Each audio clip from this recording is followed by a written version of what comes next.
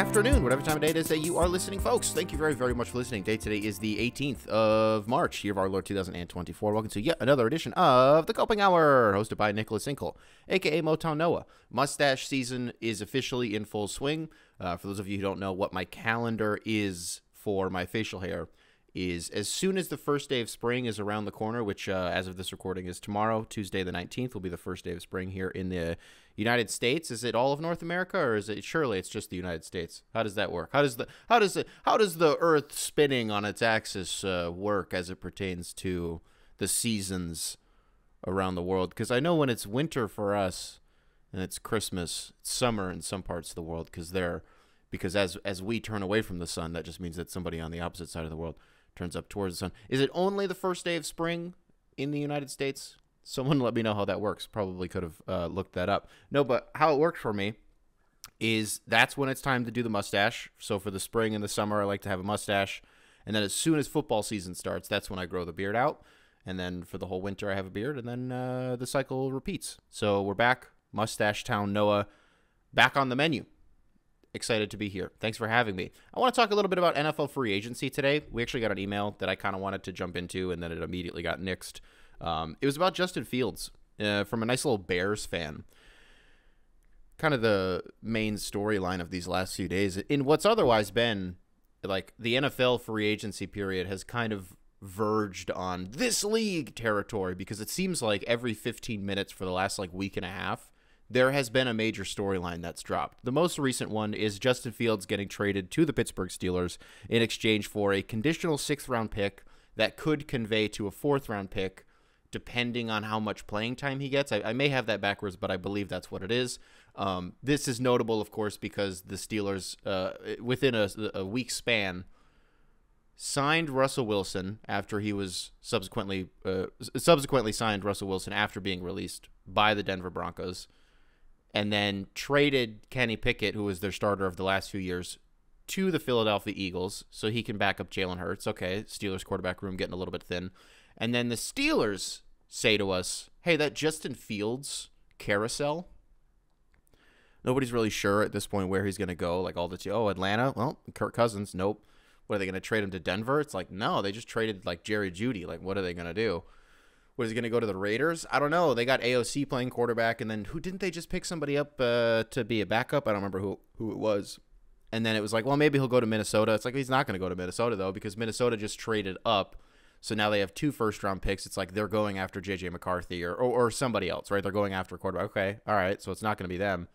Jimmy G goes to the Rams to be Stafford's backup. Like, okay, where is Justin Fields supposed to go? Where does he fit in all this? Apparently, he fits in with the Pittsburgh Steelers.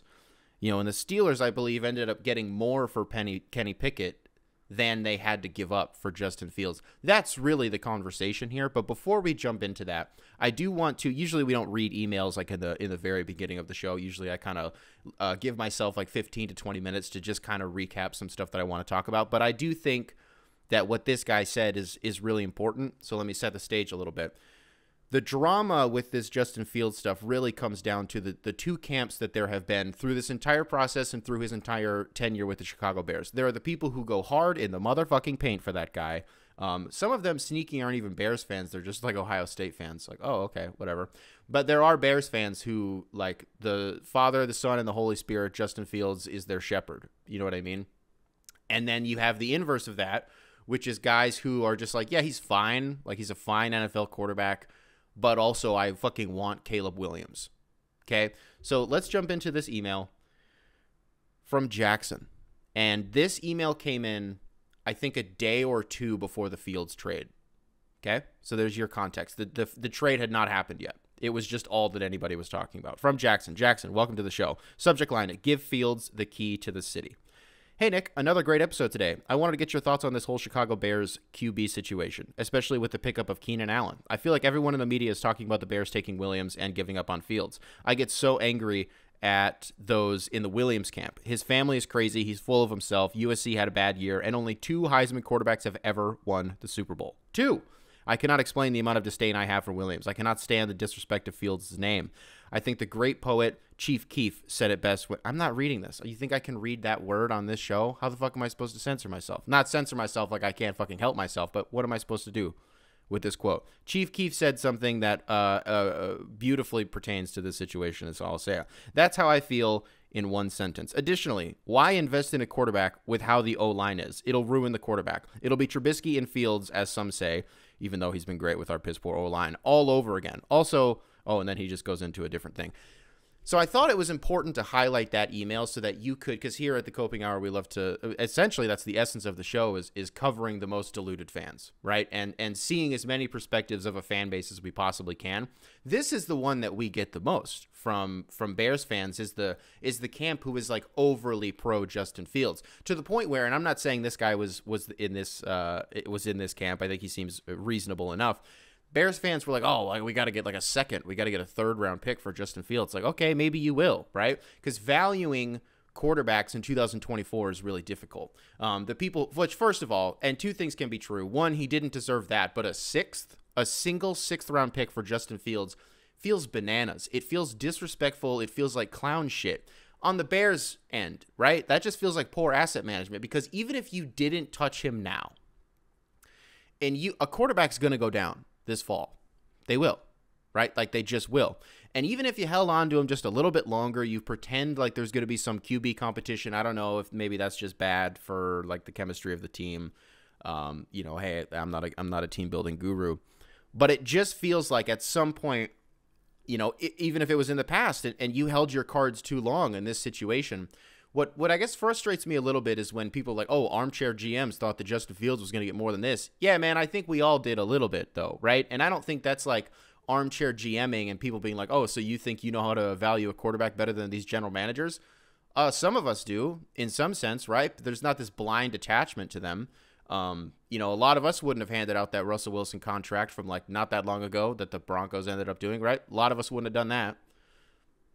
Hey, Patrick Mahomes wasn't the first quarterback taken that year that he got drafted. Neither was Josh Allen. You know what I mean? So I would argue that a lot of these, I think Darnold went above Josh Allen, right? I may have that wrong, but in some sense it was like two quarterbacks went before Josh Allen. So, Deshaun Watson, hey, there's another one. Just to derail myself into, moving on from this. Deshaun Watson, there's another contract that a lot of us were probably like, I wouldn't have done that. I wouldn't have done that. Not immediately after, all this stuff comes out about him. Probably the worst contract in the history of the NFL, if we're being honest about it. So I think it sucks, man. I think it sucks if you're a Bears fan to an extent, because if once you take the blinders off and you be for real about it for like 5 minutes, you're like, okay, we're getting Caleb Williams.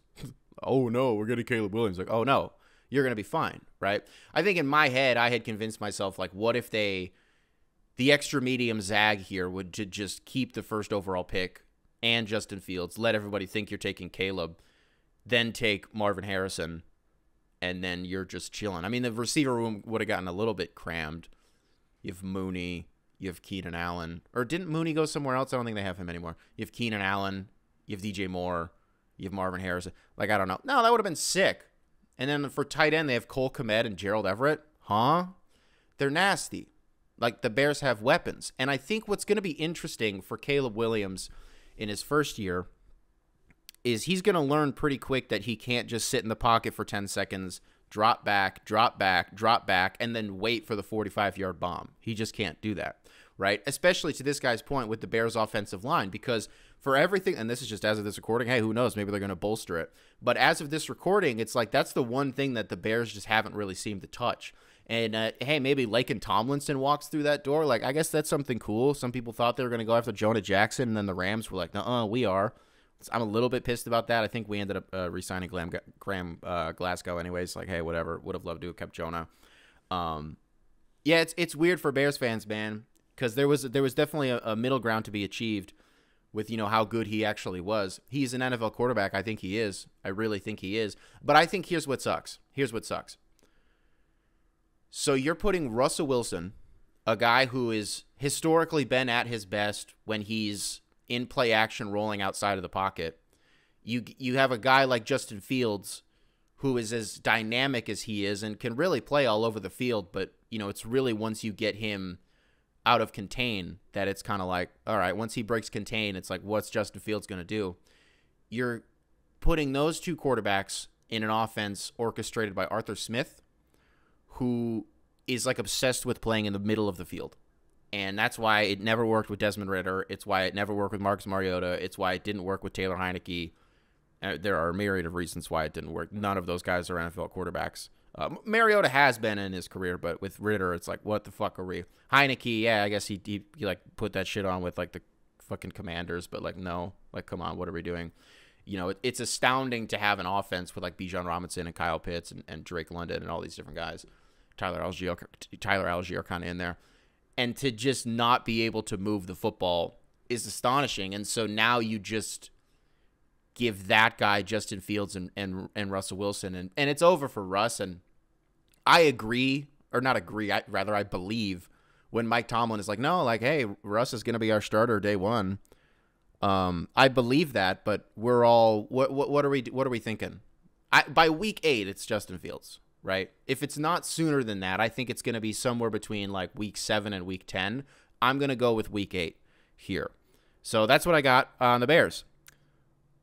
I guess if I have to give an immediate, an official stance on where I'm at with it, it sucks short term. It's going to suck for Bears fans if it happens somewhere else for Justin Fields. That's not going to feel good, especially when it was only for a conditional 6th round pick. What? But you're getting Caleb Williams. And, hey, only 2 Heisman quarterbacks have ever won a Super Bowl, to that guy's point. But there's going to be a third at some point, right? Why not Caleb? Why not Caleb?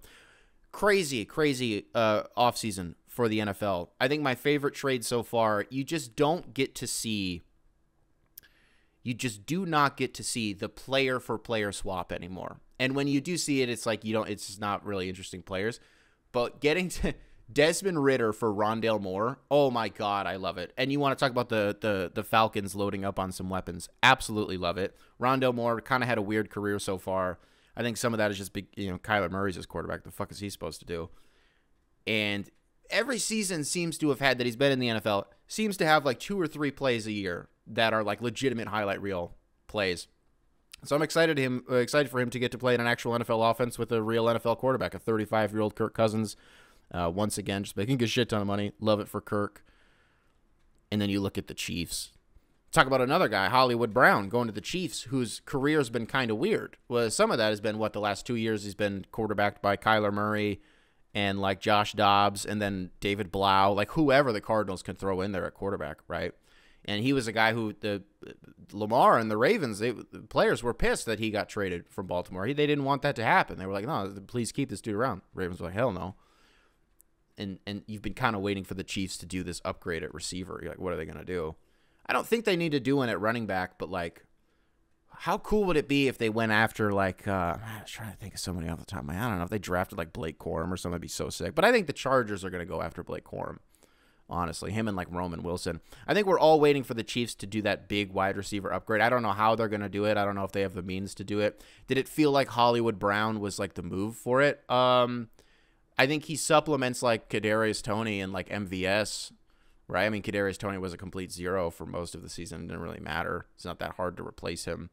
With MVS, it's like, I don't know. I guess he did have some big moments in that Super Bowl, didn't he? Wasn't he the one who caught the pass? Was that him? I don't remember who it was. I'm not going to pretend to remember. It's crazy that a month and a half will go by, and it's like the Super Bowl didn't even happen. I know the Chiefs won, and I know they won on the last play of the game in overtime. Well, not the last play of the game, but they won in overtime on a walk-off, right? I don't really remember anything else about that moment other than Tony Romo fucked up Jim Nance's call. So I'm just kind of waiting because it's like the Chiefs are just going to do it. They're just going to do it again. At this point, it's like the Denver Nuggets and the Kansas City Chiefs. It's like the same picture where you're just kind of like, okay, so it's just going to be them. Oh, so this is just what we're doing. But what's weird to me, though, is it just doesn't feel like it doesn't feel like the fatigue is there. With Denver, I think it's only because it happened once. If it happens again, I think people will kind of start to turn on Denver. With the Chiefs, it happened after they won one because it just through virtue of it being Patrick Mahomes and Travis Kelce and Andy Reid, and it's like you can't watch a Chiefs game, much less any NFL game, without them cutting to commercial. And at least 6 times throughout the duration of the game, the broadcast will show like 6 State Farm commercials with the 3 of those guys, or if not the 3 of them, then like just Patrick Mahomes and Travis Kelce or something like that. I think there's just some fatigue there. And where I was going with that is I was like, remember when Cleveland and Golden State played in the finals for like 4 straight years, and The first one was like, it was just cool. And then the second one was Cleveland coming back from 3-1. And so they got him back. All right, well, the finals series is like 1-1 now. You each got one, right? So you go into 2017, the first year with Kevin Durant. No, it was over. Like, it was over after that, right? And then it was one more after that, right? It was just over both times. Which year was it? So it wouldn't have been after. So, okay, so the Warriors go up like 2-1 in the final series. They win in 2017. And then it was 2018 that LeBron plays the best season of his entire career. He's wearing the LeBron 15s. They take the like rookie, was it? No, surely he couldn't have been a rookie that year. Was Tatum a rookie the year that they took Cleveland to 7 games in the conference finals? And he dunked on LeBron and was like, I had a poster of him like in like high school or even at Duke. I don't remember what it was. But he was like, and now I'm like literally putting him on a poster. No way that was Jason Tatum's rookie year, but that would have been 17-18, right? And Tatum would have been drafted in 17, so holy shit. So they get through that, and it's a series where LeBron is just turning into like an oral history of like my favorite LeBron season ever. So the first series was the one against Indiana, and he hits that buzzer beater in like game 5. Everybody made this big deal about the shot. And then the next series was LeBronto, right? And he's hitting that crazy shit going baseline, one-handed off the glass at the buzzer, game 3. And then they do the Boston thing. And then he comes out game 1 against Golden State, and it's like, can it happen this year? I think that was also the same year, if memory serves, on the Western Conference side of things, that Houston had just come off of missing 27 consecutive threes in Game 7 of the Western Conference Finals. Or was it Game 6? I think that one also went 7 games. But Houston had just missed 27 straight. I believe this was all in the same year. So there's like shit. There are storylines to follow here. Okay, we go to the NBA Finals, and what happens in Game 1? LeBron played, of my lifetime up to that point, the most dominant game in an NBA Finals that I've ever seen, with my eyes, that I've ever been able to see. He puts up 50, and then at the end of the game, it's the J.R. Smith game. It's the J.R. Smith forgetting the time, forgetting the score, and fucking it all up. As soon as that game went into overtime, you're like, it's over. It's over. And it sucked because for a series that we already knew was over, the fact that LeBron was able to make it a game for 48 minutes, and as soon as it ended in Golden State, I think they went on like a 10-0 run in overtime. It was just over. There's just no way. It's game 1 and the finals are already over. You just know there's no way. There's no way that they could come back from that. Where the fuck was I going with all of that? Why did I just bring all of that up? Did I bring all of that up just to talk about Jalen Brunson for a minute? Because when you talk about a guy, a term that I've been seeing a lot this season specifically that I'm actually kind of on board with and I really enjoy, ethical buckets. When you talk about guys in the NBA who are high point scorers and they do it in the most, again, ethical and organic way, they're not getting to the line. Like, they're just fucking hooping out there. When you think about all the guys in the NBA who can fit into that list, Jalen Brunson is up there. I think in my lifetime, the most, like, if we're talking about like ethical hoopers, right? Guys who are, 20 to 25 point a game scorers, and as few of those points as possible come from the line. I think Kyrie Irving is probably the most, like, dude, that guy just goes out there and he just gets buckets. Like, that's all that he does. But the reason I want to highlight Brunson for a minute here is because the Knicks play this game against Sacramento, and they only score 98 points. Brunson has 42 of them. Huh? Was it Stephen A. Smith that had the whole take about, I don't know if there's been a better signing, like, in Knicks history than Jalen Brunson. I don't know if we've, again, if when I talk about, I don't know if we've ever seen, I just mean, I don't know if I've been alive for it. A Knicks player that is a star player for the Knicks, that is as universally loved and as, like, undivisive as Jalen Brunson is. And I think the conversation about him in terms of what makes him so effective on the basketball court is usually about his footwork. You always see something about that. I don't know. I don't know anything about that. All I know is he goes out there and he, like, does these crazy little step backs. And then my favorite thing about him, I love players who can do this, is they, like, put a shoulder down and they drive to the hoop, and they don't even, it's not really a floater. They just kind of, like, flip it up they just kind of like twitch their wrist and the ball just kind of, it's like it is a floater, but like it just happens so fast. And then the ball, before you even realize that it went up, is just at the bottom of the net. Guys off the top of my head. That's another one, honestly, that Kyrie's really good at. Reggie Jackson, probably the best in the league at that. Sneaky. Like just getting those sneaky floaters off. Luka can throw some in there. LeBron's too big to do it. Steph actually likes to do like he loves doing like the little rainbow shot floater. I wouldn't really put him in there either. But Brunson is on the list. And I want to talk about this. Hey, it's not a numbers podcast, right? But I want to talk about this post I saw on Reddit a few weeks ago. The data might be a little bit skewed now. This is from 17 days ago. But I do think this is worth highlighting. If there are any differences, it's going to be marginal anyways. 25-plus point per game scores this season, and how much of their points come from free throws, like percentage-wise. Joel Embiid, 30% of his points come from the line. Shai Gilgeous-Alexander, 25.3. Trae Young, 25.2. Giannis, 23.8. And Devin Booker at 22.5. So those are the top 5 of 25-plus point per game scorers whose a majority of their points are coming from the line. If we look at the bottom 5, Jokic at 17.5. De'Aaron Fox at 16.9. Steph Curry at 16.7. LeBron at 15.6. And Kyrie Irving right at the bottom, 12.7% of his, only 12% of his 25 are coming from the line. So that's what I'm talking about, man. There's actually for once empirical evidence to suggest that something that I'm saying is true. It's not just a vibes thing. Where's Brunson in that? Literally right dead middle of the pack at 19.7 though, right? So that's not a thing. And hey, I'm kind of bearing the lead because that's part of what I'm talking about here is that he has 42 of the Knicks' 98 points, 4 free throws. Huh? When was the last time you saw New York Knicks carry a team like this? Fucking Linsanity? I'm being serious. When? When was it?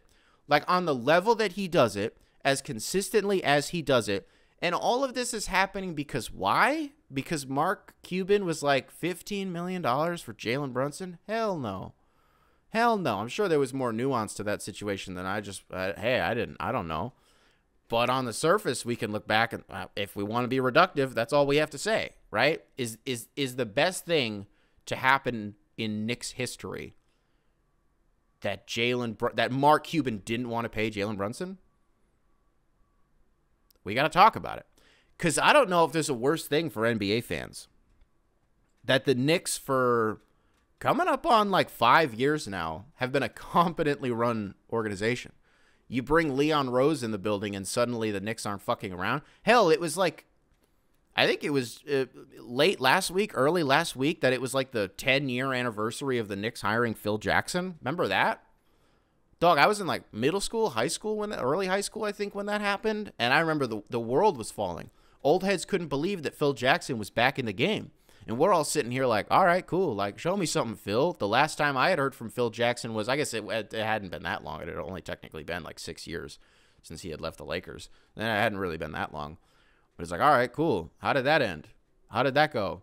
So the fact that the Knicks, I mean, dog, this is going to sound dumb, but coming from me, you guys know how much I love Dante DiVincenzo. That was a real signal to me that they were taking this shit seriously. I was like, I can take Jalen Brunson. I can take him or leave him. Like, yeah, he's cool. Like, whatever. Brought in Dante DiVincenzo as a role player? All right. Tibbs knows what he's doing. Tibbs knows how to use a guy like that, right? A guy who he's a hustle player. He'll play big minutes if he has to. He'll dive on the floor for a loose ball, and he'll knock down like 3 or 4 threes in a game. That's just what he does.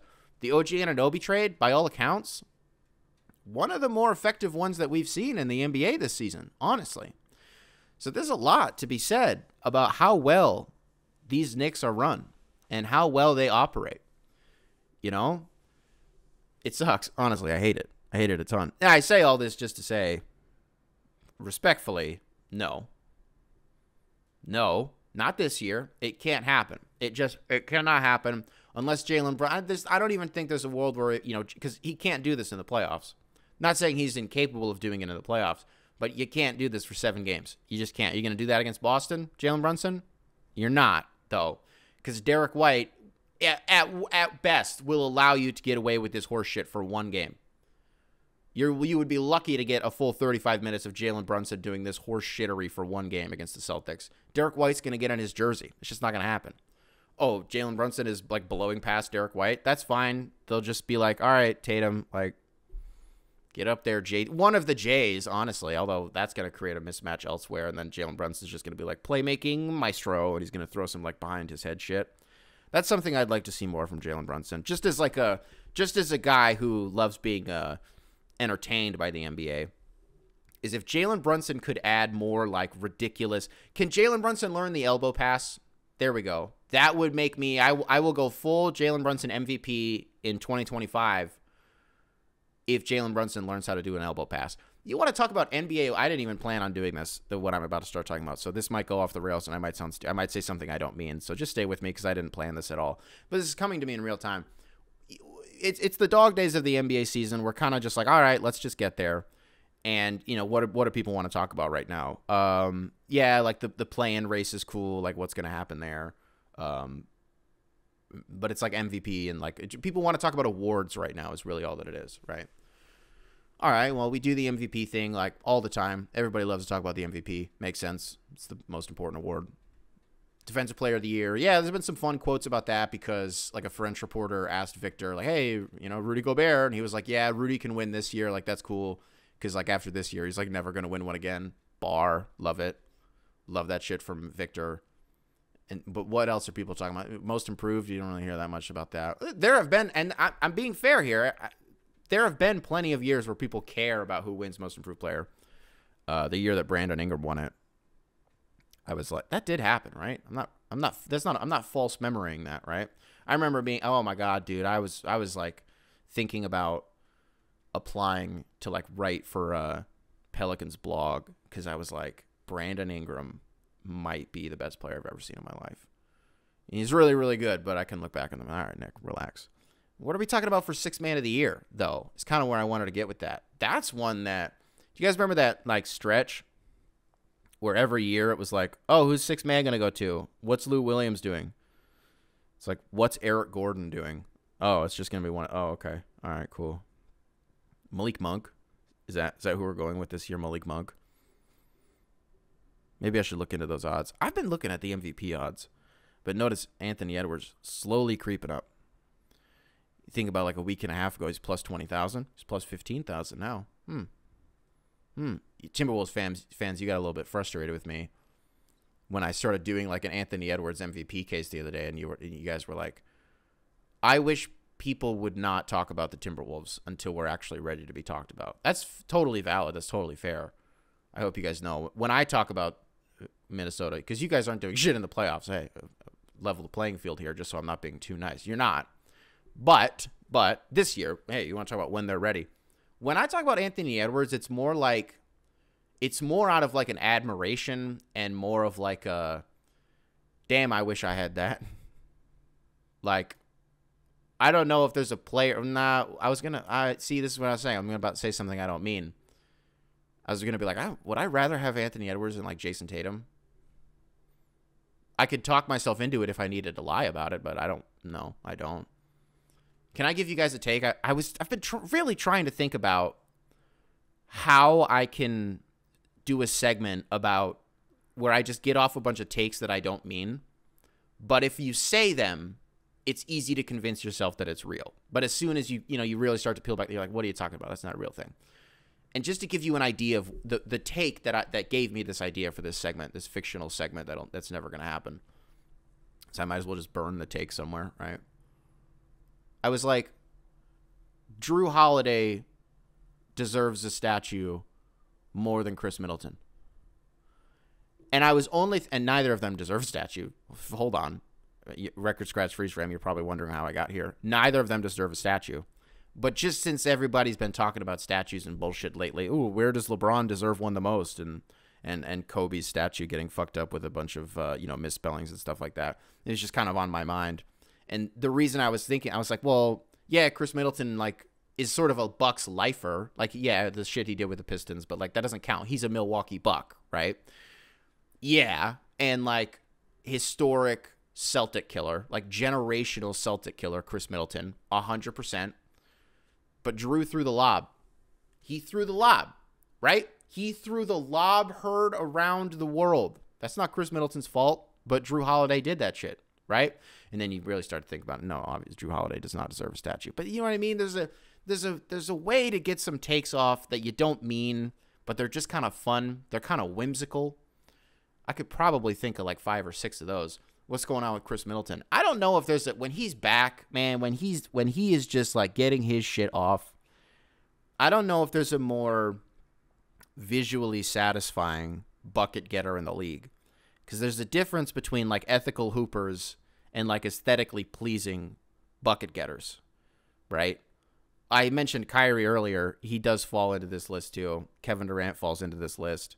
Does Steph fall into the list though? Because I feel like half the shit he takes isn't ethical.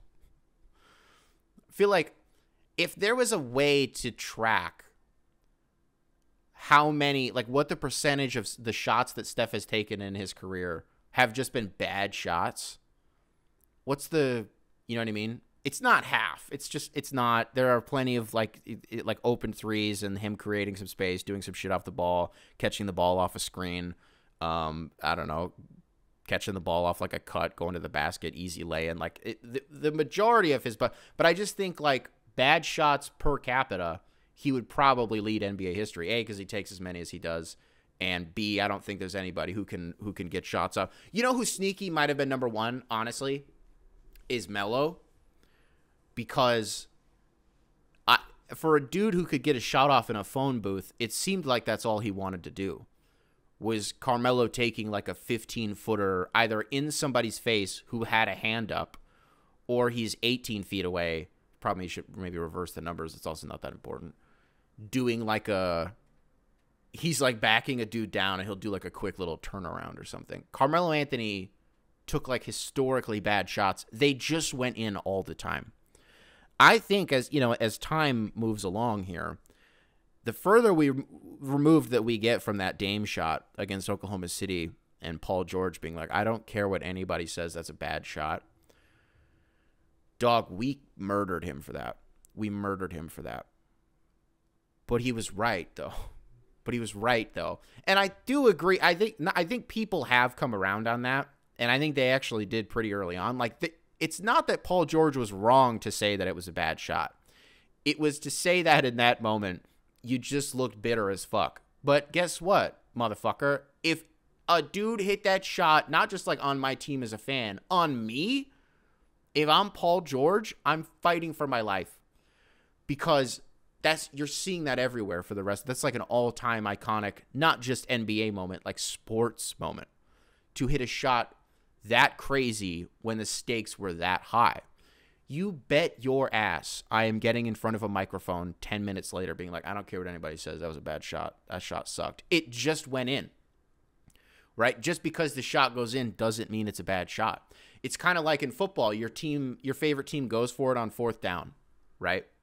What happens if they get the play? They get the first down? It was a great call by the coach.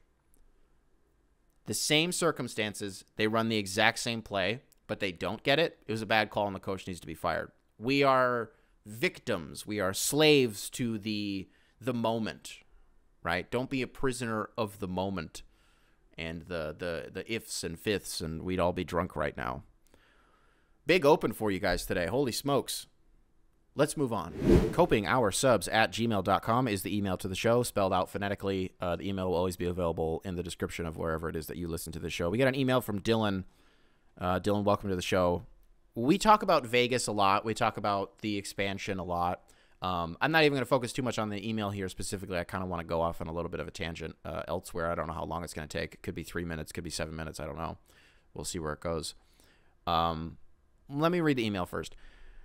Subject line, Las Vegas sports rant. Hey, Nick. First off, congrats on the baby. Can't wait for your LeVar Ball arc in 15 years. Thank you very much. I'm writing you to ask why you think the NBA hasn't expanded to Vegas yet. And I guess we can throw Seattle in there too, because I think they will expand at the same time.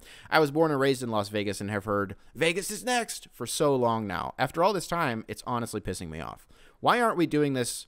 What aren't we doing to prove that we are worthy? Summer League is always a great time. The Aces sell out a ton of games. The Golden Knights are a huge hit. The Raiders games are always packed, even though they suck. He said that, not me.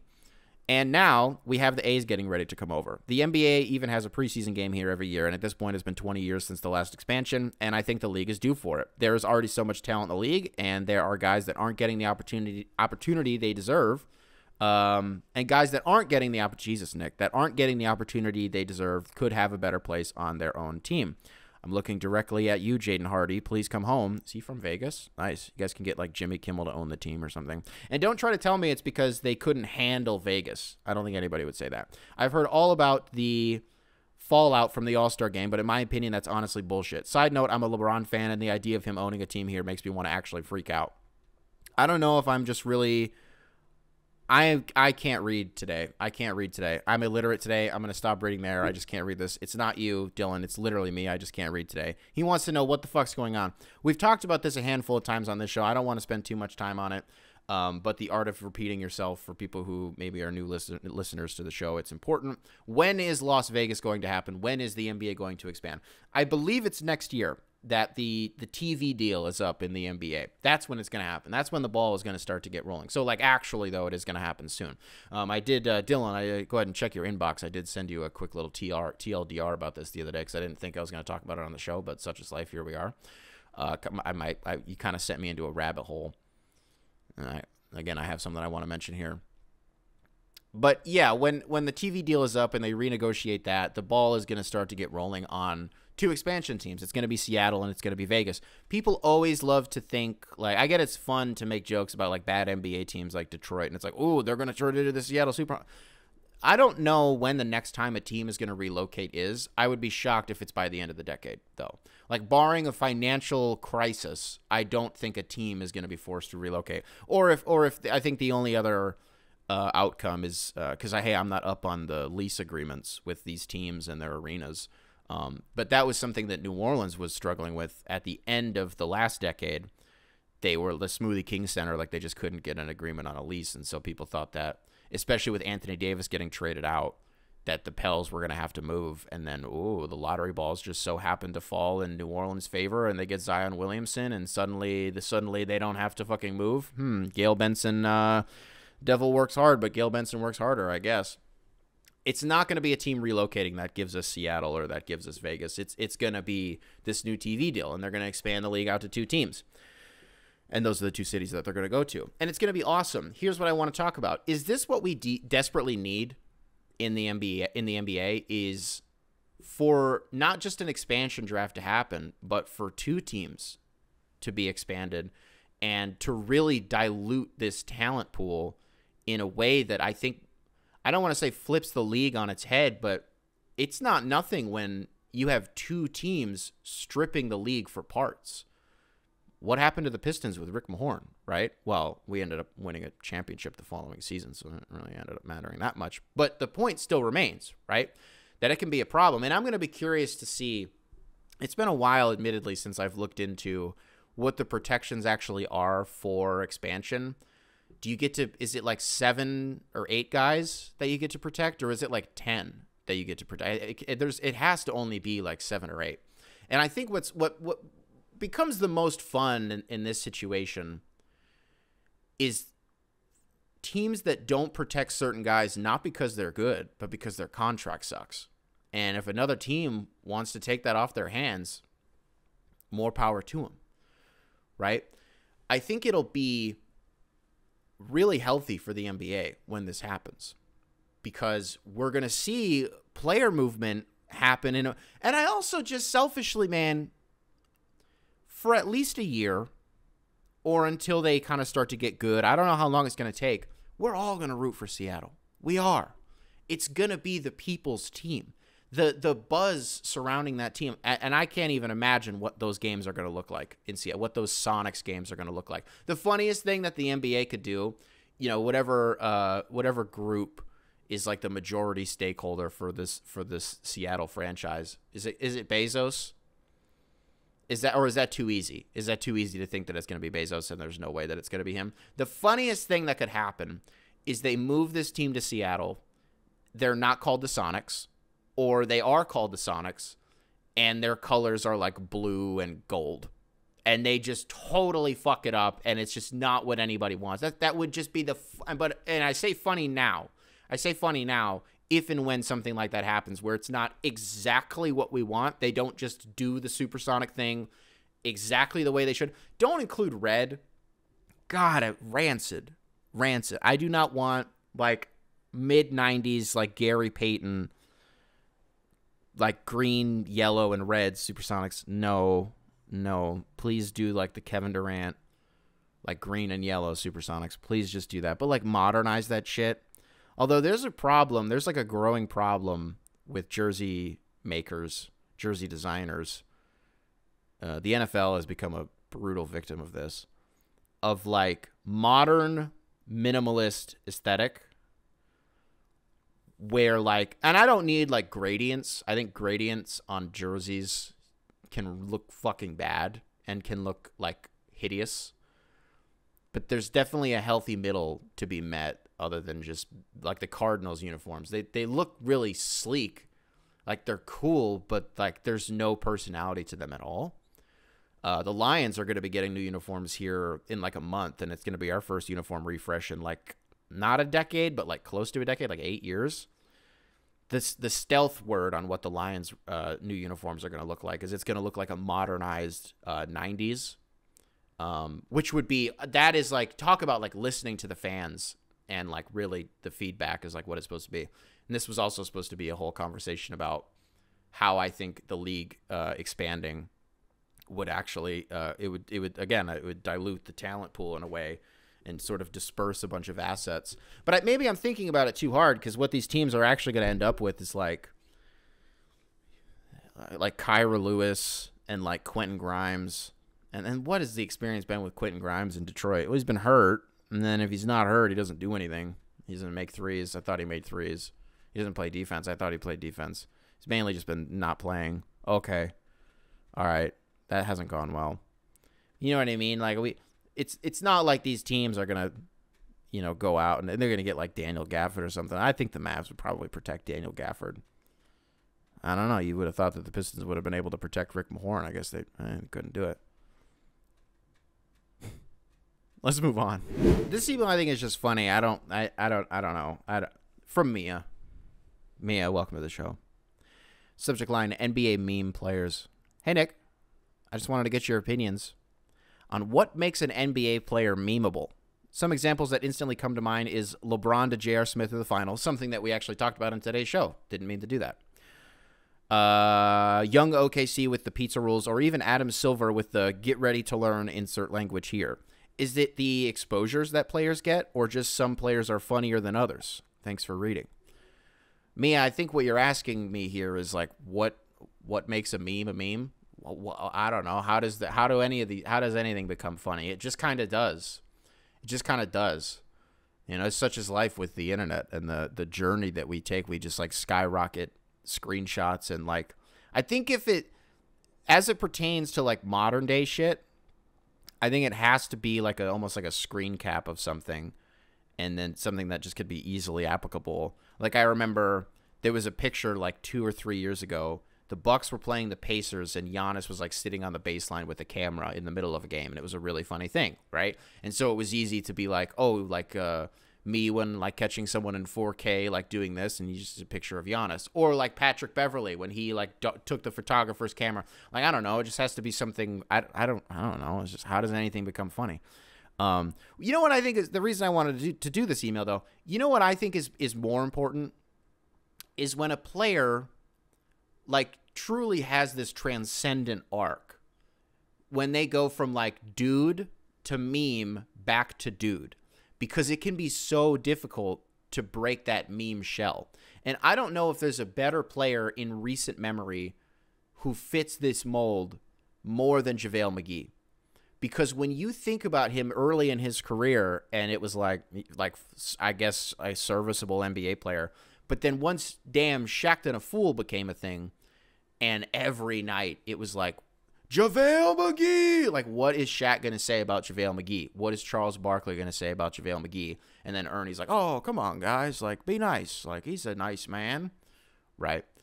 And then JaVale goes to Golden State, and we're all like, oh, they got this big. It's like really like the all-meme team, right? And then JaVale actually is like he's like you talk about transcends being serviceable, and he's like a real NBA player for them, man. Like playing real effective big minutes for Golden State in a time where they're like winning championships. They're in the middle of a dynasty, and we have and it's like this recourse that even Shaq had to take, where he's like, I apologize, I wasn't familiar with your game, right? So I think that's big. I'm trying to think anybody off the top of my head that is sort of broken out of that mold, but that's not nothing. You know, and you want to talk about it in the worst way? D'Angelo Russell didn't have the best start to his career. It wasn't necessarily because of anything he did on the court. It was because he recorded Nick Young talking about cheating on his famous girlfriend, Iggy Azalea. And then the video, like, gets out, and now D'Angelo Russell is bitch made, and, like, nobody wants to. And then he does, like, a commercial for, like, I think it was Foot Locker, where it was, like, NBA rookies and, like, what etiquette is and, like, what it's like in the league. And, like, D'Angelo Russell walks in. I think, was Jason Tatum maybe in the commercial? I don't remember who it was. Like, Karl Anthony Towns or something. D'Angelo Russell, like, walks in. He's like, well, first of all, and he, like, rips their phone away and he throws it out the window. He's like, you're not going to need that. Ha, ha, ha. Like, redemption arc for D'Angelo Russell. How often do you hear about that now? When was the last time, before me bringing it up right now, that you heard somebody bring up or even thought about D'Angelo Russell, like, secretly recording Nick Young talking about cheating on his girlfriend or fiance, whatever their relationship was at the time? It's probably been a while. It's just not really part of the zeitgeist anymore because he had a redemption arc. That's not nothing. You know what? And this is an aside. One of my least favorite things about the internet in 2024 is how liberally and loosely people will use the term industry plant. And as soon as somebody skyrockets and, like, you know, comes out of nowhere and is just instantly famous, people will always assume that they're an industry plant. I think the psychology of that is people have like they're so conspiracy pilled nowadays, where nothing is as it seems and everything is for some sort of it was sort of orchestrated behind the scenes. I think there's just some brain rot that occurs with that and with being on the internet, you know, almost terminally in 2024. The reason I take so much issue with it is because it's like, did you forget what makes the internet the internet? And, like, sort of what the beauty of it is, and it's that, like, very literally overnight you will go from being nobody to, like, somebody immediately. It happens just like that. It happens to thousands of people every single year. Some on, like, smaller scales, right? Like, you know, most of them we don't even hear about. But the ones that everybody suddenly knows about, that still happens in 2024. I would argue it happens even more often than it did 15 years ago when, like, YouTube was really starting to, you know, become a thing. Because, well, for everybody's on the internet now. Everybody exists on there, sort of like in perpetuity, you know? So it's just not as, it's simultaneously more challenging than it's ever been to sort of pop off and have that explosion, while also being as unsurprising maybe as it's ever been. Because even though it's harder to be recognized and it's harder to get you know, the algorithm in your favor in some of these instances, it's also like, well, the internet is the town square, you know? And, well, sort of the internet is sort of, because it let me work through this.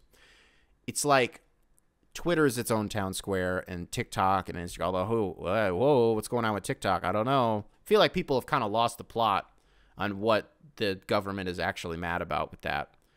It's like they don't give a fuck. They don't care that it's owned by China. They don't. They care that people are able to farm, like, the data, the metadata, and all your information, and it's for once not them. They don't get a piece of the pie. That's what they're mad about. That's what they're mad about. They don't give a fuck about, like, oh, it's China and, like, whatever. They don't care about that. It's really easy to sort of drape it in that flag because it makes it seem like it's a national security issue. They're not doing anything on that app that you aren't doing to your own citizens too. You know, it's just because you don't get a piece of the pie. Oh, okay. So, hey, maybe TikTok won't be the town square after a while. I could do it. Because my problem is this. Because I'm the same motherfucker who will be like, who cares? Ban it. I don't care. because like I do the whole attention span thing, which is true. Just objectively, there's an attention span problem arising in our youth, right? But I'm also like, we grew up with Vine. Vine was like only 6 seconds. It was demonstrably shorter. And couldn't I have said the same thing? And then the immediate, how I convince myself I'm right is like, well, but Vine was hardly able to get out of its infancy, and then they crushed it, like, basically. Not immediately, like, we did have a good lifespan with Vine, but, it didn't evolve into something where, people could, like, really make money on it. I mean, people have, like, livelihoods on TikTok, right? They've sort of built businesses on TikTok, and that's this, some of the arguments of the, people on there, the influencers, to keep it around is that, like, hey, man, this is my life. And I know it's for some people out there really silly to hear, like, well, if TikTok is your life, then, like, maybe it's time to sort of pivot and reconsider. Content is content at the same time, and I don't think that just because maybe you don't understand the value of it or what people are getting out of it, that it's inherently stupid. There are people who would argue that I should get a real job. I would agree with them. Most people who do content for a living would agree with you that their job is silly, that their job is nonsense, and that they are very fortunate to get to do what they do. While at the same time, a lot of those people also having real jobs, like also having like labor jobs and like, having to go sit in an office, having to go cook on a line, shit like that. This one really got away from me. It was supposed to be about what makes an NBA player memeable, and it sort of just devolved into like, here's the nature of the internet. I hope that answered the question, Mia. Let's move on. Okay, I need to be honest. Grandma, the show's over. Show's over, technically, but we're going to do something else after the show ends, quote unquote, because I just need to talk to the fellas for a little bit, but I respect you too much to let you hear what I'm going to talk about, okay? So I'm being serious. The show's over. I'm gonna do a fake ending so that my grandma's like, oh, the show's over. I guess I can turn it off now. But stick around, folks, because we're gonna do something a little bit afterwards. I want to have an adult conversation with everybody. But grandma, you don't need to hear it, okay? Mom, you can hear it. It's fine. Whatever. You'll be like, whatever. But grandma, it's okay. You don't need to. So this is the fake ending, but it's the real ending for my grandma. If you are listening to this on Spotify, be sure to rate 5 stars. If you're listening to this on YouTube, nice little comment for the algorithm. Leave a like. Be sure to subscribe. And I will catch you guys. Computers now have primary control. Beautiful. Primary control. Beautiful. Primary control. Beautiful. Primary control. Beautiful. All right, Grandma, are you gone? Are you actually gone? Are you still sticking around? Are you still here? All right, I think she's gone. Can we have an adult conversation about smoking weed? So here's what happened. So last night, kind of in the afternoon yesterday, my girlfriend and I were running some errands, and then our weed guy was like, hey, man, I got something for you. And I haven't smoked weed in a long time. It's been a while. Like, really, since my girlfriend's been pregnant, I've sort of decided, like, all right, it's not important to me anymore. I don't need to do it just to be creative or to be like, there are healthy ways to do it. I am one of the people who believes that in 2024, it is like accessible enough and there is enough of it out there that there is a way to like be a highly functioning person who just like smokes a lot of weed. I do believe that those people exist. And I'm not here to like shit on those people. This is like just about me.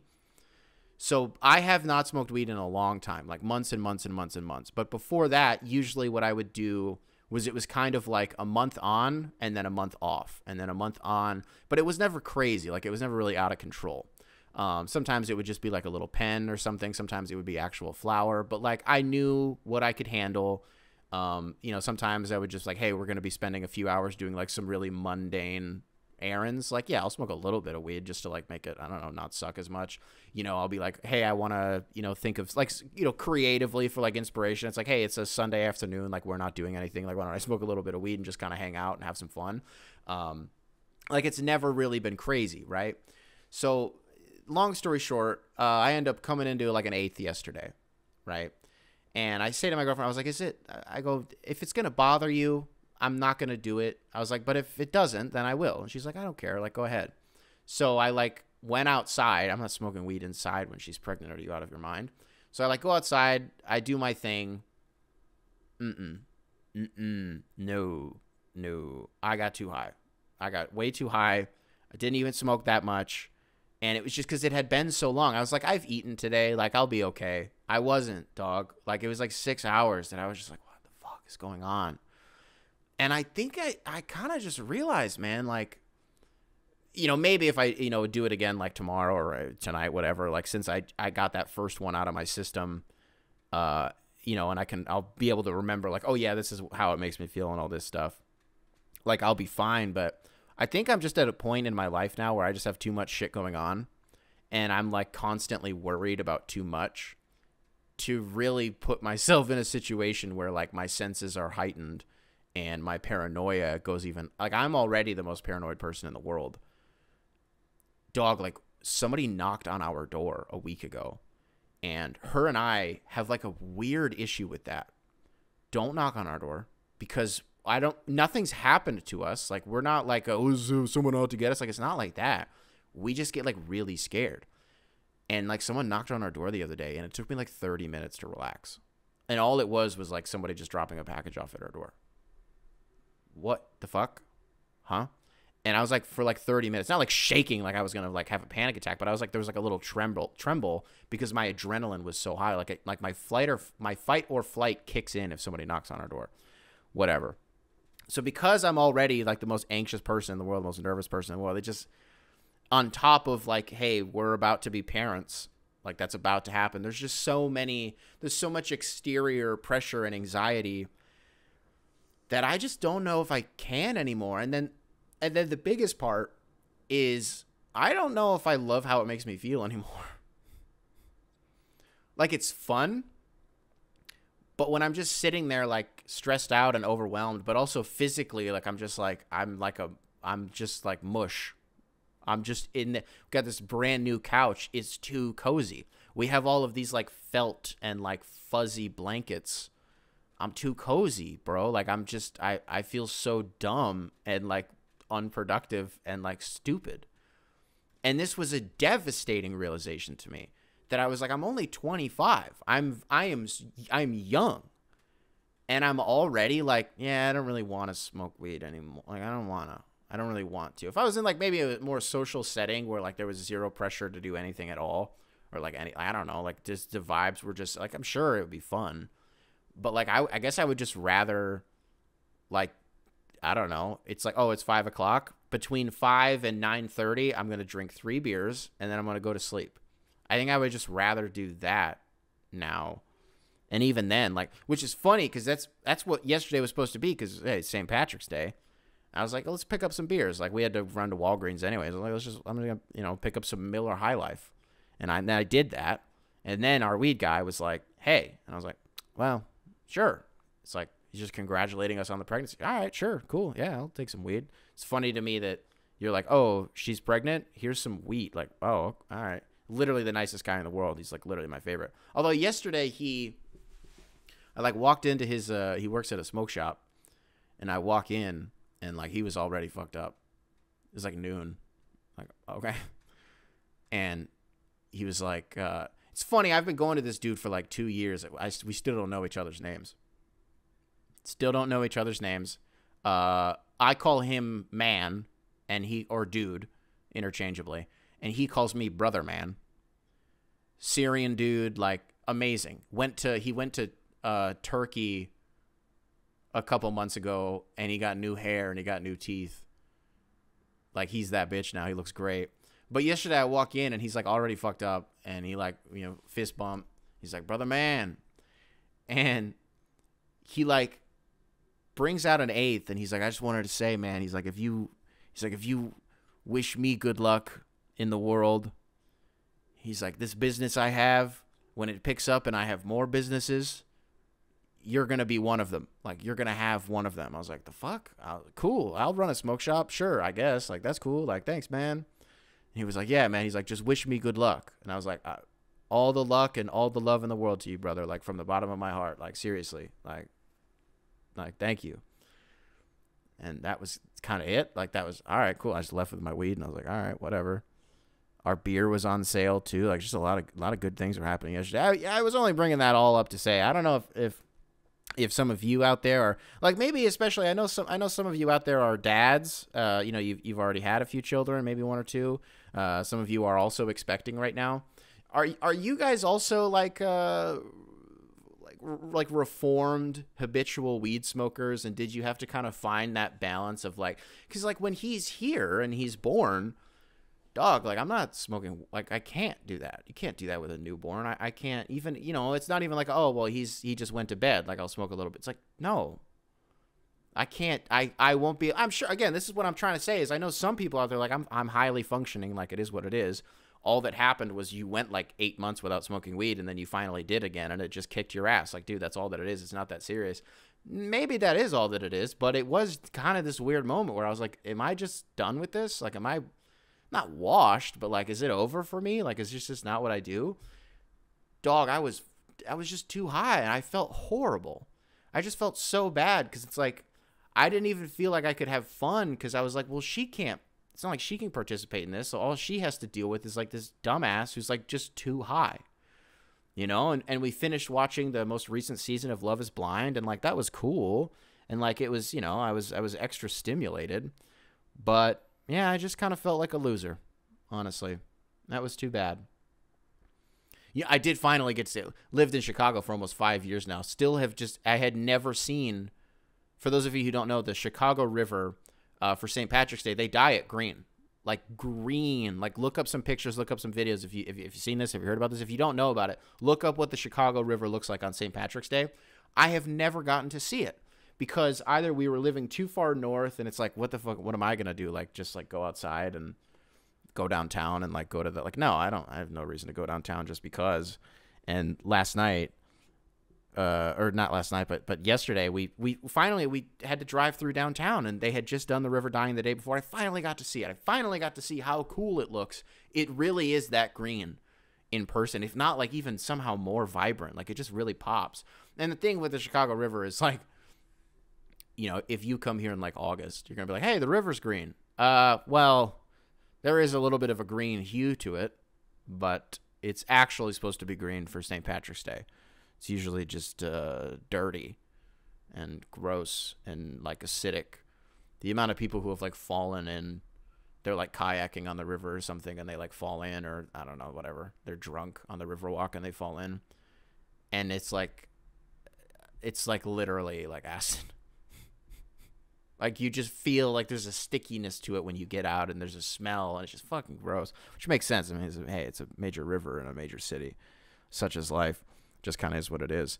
Alrighty, folks, that is probably going to do it for today's show. If you are listening to this on Spotify, hey, whoa,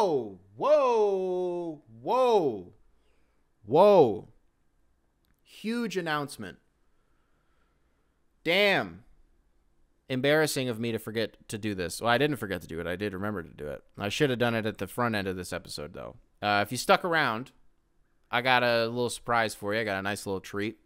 So over on Jacob, a.k.a. Rusty Buckets' second channel, also Rusty Buckets, the one that I'm editing on, a week ago, I went on their podcast with Rudy St. Clair and Alex Hoops, and the podcast went really well. And I'm here to tell you all, as a fun little announcement, that I will be officially joining their show as a fourth microphone, like permanently. They have signed me to a 10-day contract that I'm hoping to leverage into a Supermax. But yeah, for the hey, that's just part of the routine now. So it's not going to affect this show at all, like literally at all. But if you are interested in almost getting like a yeah, just more of, hey, if you're there for all of us, that's great. But for vanity reasons, if you don't know who they are, or you're really only here to consume my content, I would recommend checking the show out because it's a great time. There are 3 amazing dudes who know more about basketball than I do. The channel is also Rusty Buckets. The podcast is called The Shoot Around. You can check out our episode from last Wednesday. That'll be, every Wednesday. So it'll be, I'll still be doing my normal Monday and Friday episodes of this show. And then just in between, I'll just be doing that show every week too.